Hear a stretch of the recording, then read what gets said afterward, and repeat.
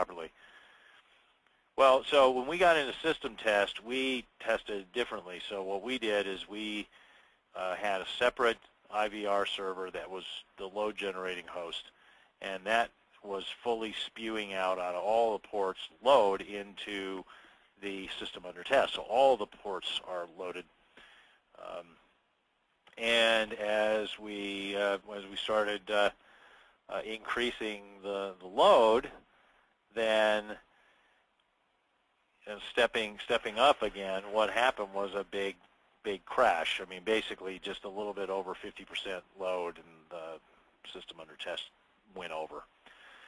So, you know, my point about the load generators not being representative was actually, if anything, too gentle. They were almost non-existent.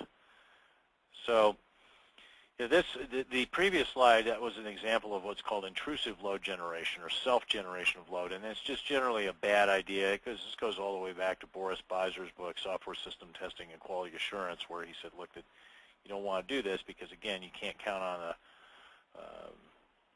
the load being created by the load generator looking anything like the load that's going to be created by the software that's ultimately running on the system. So most of the time you want non-intrusive, and if you see someone testing in this unrealistic fashions with a lot of obvious artificiality, then expect the results to be misleading, as the previous slide mentioned.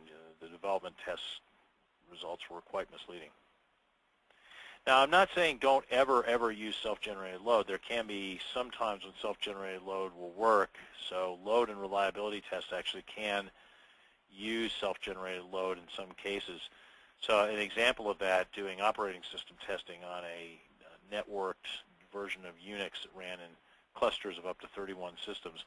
These clusters can consist of either mainframes or PCs or a mix of both. And what we did to try to test these, load and reliability test them, was we created simple programs that would consume resources. And they were reasonably well calibrated, so we knew how many we would need to fire up in order to consume X percentage of resource.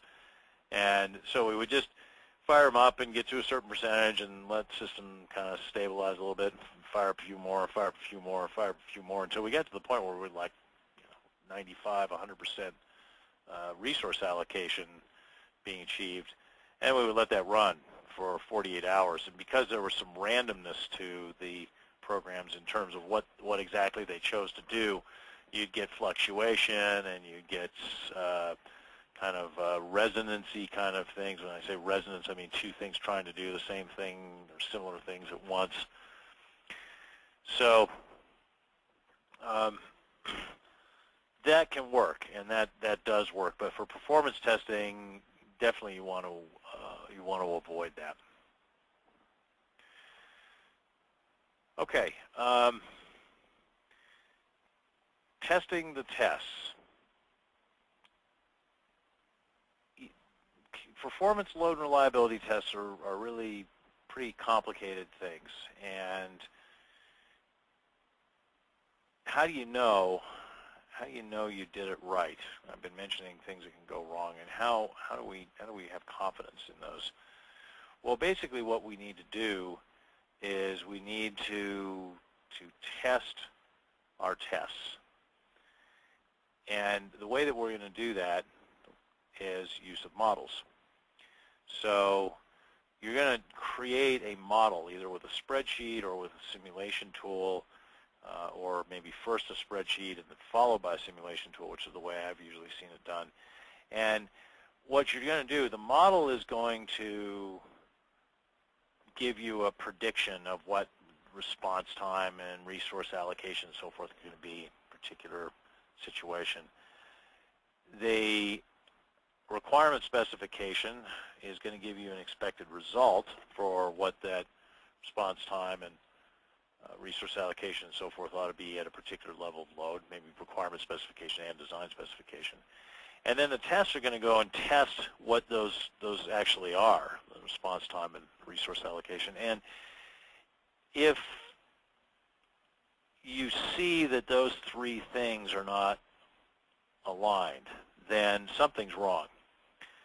Now, it's not necessarily possible to say what exactly that something is. It could be that the model's wrong. It could be that the tests are wrong, or it could be that there's a bug in the system under test. But there's clearly something's wrong, and something needs to be looked into further to understand what the source of the discrepancy is. So let me give you an example of this, a positive example. Internet appliance project. We were going to have, at one point, as many as potentially 50,000 of these out there in the field. Now, we wanted to test and know how things looked at 25,000, at 40,000, and 50,000. So we had a production environment. We're lucky enough to be able to use the actual production environment because it was before things went live.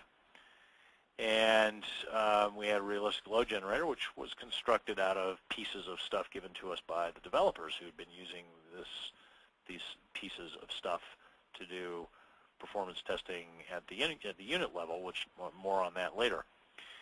So we used the load generator to crank up to 25,000, 40,000, 50,000 level of load. And at those levels of load, not only were we checking response time and resource utilization, but we also had people running functional tests in the same environment.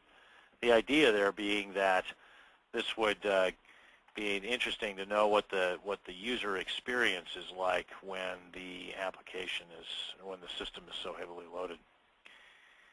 And then, as I said, you compare your test results against the simulation results. So here's an extract from our performance load and reliability results presentation that we gave to management after the first cycle of performance testing.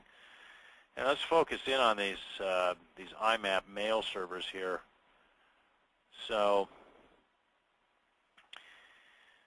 the simulation, this simulation tool, by the way, which was Hyperformix, predicted that there'd be 45% server utilization at 25,000 users. Okay, and that's their prediction. And they predicted that the IMAP servers would saturate at 40,000. In other words, it would hit the 75 to 80% utilization, which is usually about where bad things start happening. So did we see the 45% at 25,000? Yep.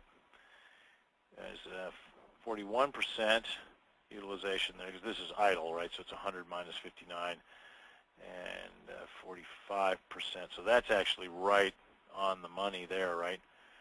So the test data and the simulation are in sync at that point now. And then also look at the 40K, and that's means that our simulation might, or our test might bear out that simulation, but then that would be a case where we would have a discrepancy with the expected results, because the expected results were to be able to support 50,000 users.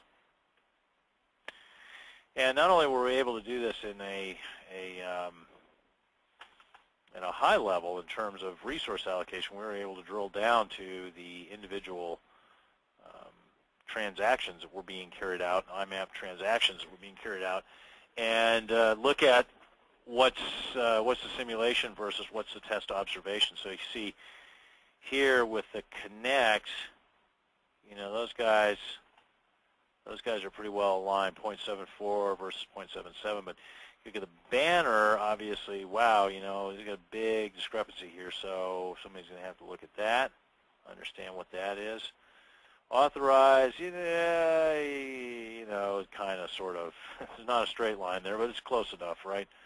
It's a fairly small discrepancy. Here, this one is another one that's like, yeah, you know, if you squint and hold up one finger, it kind of looks the same. You know, they don't seem to be a big discrepancy there, though that's, you know, more significant than some of the others. But, you know, this guy is just, this is the killer here. You know, this is